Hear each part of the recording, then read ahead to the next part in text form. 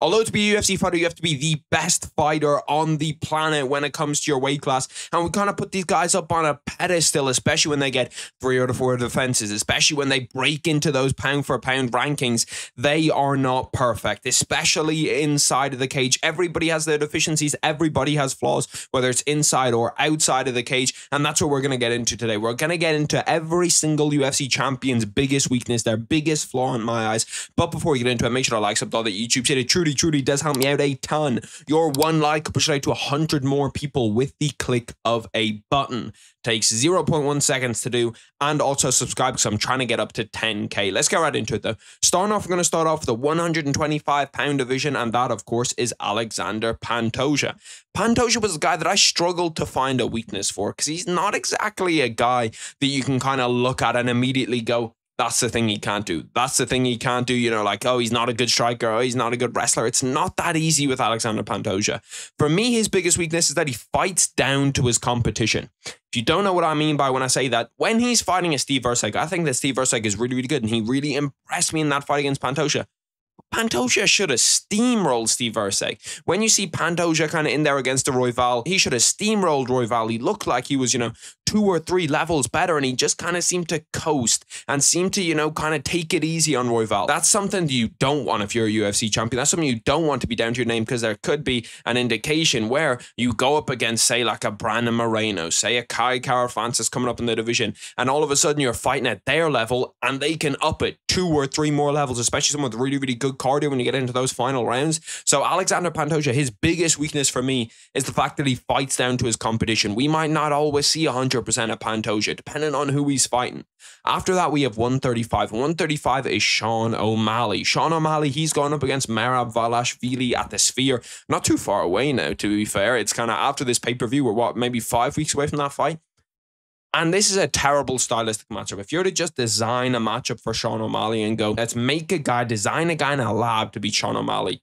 Elite cardio, elite wrestling. They're the things you want to counter Sean O'Malley with, because Sean O'Malley is not a good wrestler, especially compared to his striking. And that is his biggest hole. That's his biggest flaw, is his wrestling. His jiu-jitsu, actually, I'd kind of separate his wrestling and his jiu-jitsu, because I think, based on what I've watched of Sean O'Malley and his jiu-jitsu, it actually isn't too bad. It looks really good. He's, a brown belt. You don't just get those for free. You don't just get those for nothing, especially when you're, training with Tanquinho, Tim Welch, all of these other really good Brazilian jiu-jitsu athletes. You don't get those belts for free. So I'd be pretty happy with his jiu-jitsu, but his wrestling is not all that good. We've seen, Piotr Jan take him down on multiple occasions.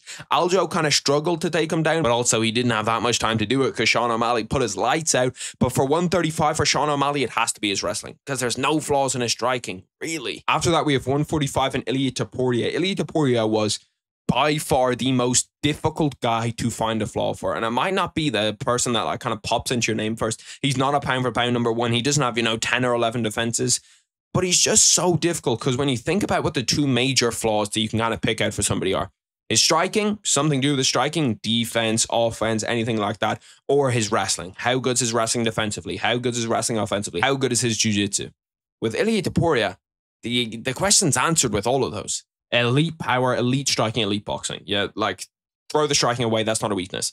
Then the wrestling, we've seen him wrestle to a super high level. We've seen him submit guys. We know that his jiu-jitsu is really good. So what is Ilia Topuria's biggest flaw? For me, it's calf kicks. And this is kind of something that's really in-depth, something that's not like a broader topic. But I think that Ilia Topuria, with all the styles that he has, with everything that he wants to do inside the octagon, if you're asking me, how do I game plan to beat Ilia Topuria? It's calf kicks. That's just what it is. One thing, you take away his power, you take away his springiness, you take away his footwork, you take away all of that with calf kicks. Ilia Topuria, when he's at range, he leans super heavy on his front foot. So if you can take that away, if you can, take away his front foot, force him into switching stances, make Ilia Topuria uncomfortable, that is your best chance with beating him. And calf kicks also, the fact that he is so heavy on that front foot, that's where he gets a lot of his power from. He plants that front foot and then kind of springs off into the punches that he wants to throw. So calf kicks for Ilia Topuria, and we've seen him not deal that well with them. Against Bryce Mitchell, against Josh Emmett, he fucked both those guys up. But he didn't deal well with the calf kicks. After that, we have 155. 155 is Islam Makhachev, the lightweight champion, the current pound for pound number 1. He's another guy that it was pretty difficult to think of something. And his stuff is outside of the cage. It's not exactly inside the cage. Because when you look at Islam Makhachev, wrestling, striking, can do everything pretty fucking well. Like, can do everything to a pretty high level.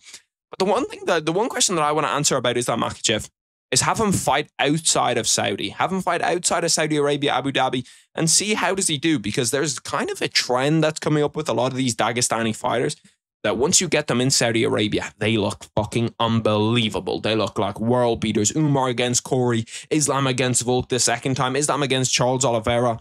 They just look like they are the best fighters on the planet when they're in Saudi Arabia.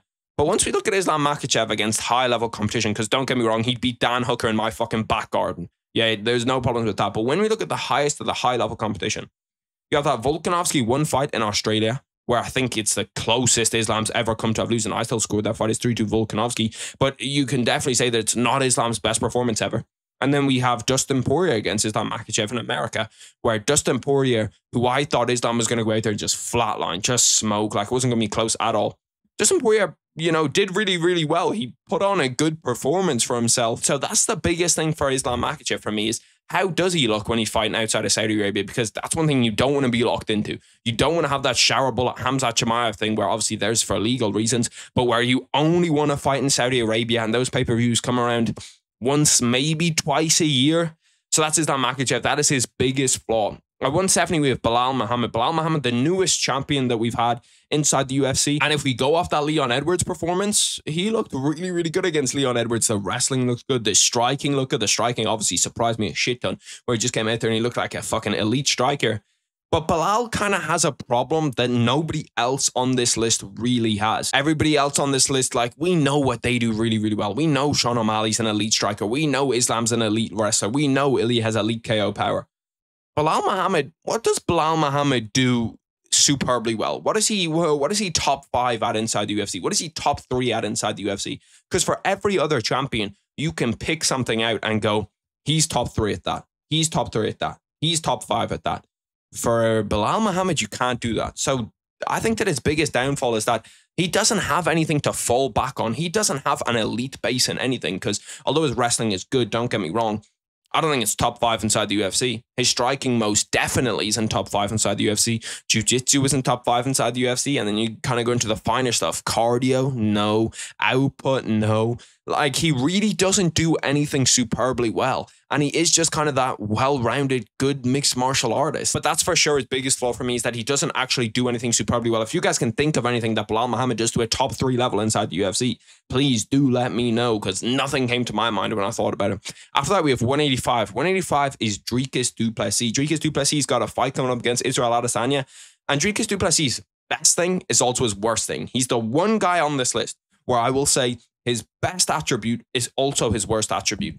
It's his own style, his own fighting style. I feel like you can only get so far with it. I feel like he's capped. He's almost maxed out at where he's at because with that kind of weird, unorthodox striking where it's like your head's kind of all over the place, your feet are kind of all over the place. And it doesn't really make sense that you're a UFC champion. It doesn't make sense that you're the best fighter 185 pounds with that style. But he is. He is the 185 pound champion. He's the rightful 185 pound champion with his own kind of niche style. And it makes it really difficult to prepare for. I've talked about this a ton. Getting a Dricus du Plessis sparring partner against someone to replicate Dricus du Plessis is borderline impossible. But also, like when you're Dricus du Plessis, if you go up against an elite striker like Israel Adesanya, that kind of weird head movement, that kind of, unprecise, really unorthodox stuff, that only works to a certain level. You see it with a guy like Ben Whittaker in the boxing scene. That's only going to work. That flashy style where he's kind of doing no-look punches and, taking the piss out of the guys that he's fighting. That's only going to work to a certain point until you're in there with fucking Beterbiev and he just takes your chin clean off your shoulders. So for Dricus du Plessis, it has to be his own style. His own style limits where he can get inside the UFC pyramid, but it's also how he's gotten to where he's at right now. After that, we have 205. 205 for Alex Pereira. Alex Pereira is probably the easiest person on this list to find a weakness for. Everybody knows Alex Pereira's weakness. We're not going to go through some fancy thing where we say like, oh yeah, when he goes southpaw, his left hook, he drops his right hand 30%. We're not going to through all that bullshit, okay? We all know what Alex Pereira's biggest weakness is. It's the wrestling. It's his wrestling and his jiu-jitsu. He was one person, I said that, you don't get brown belts, you don't get black belts for nothing.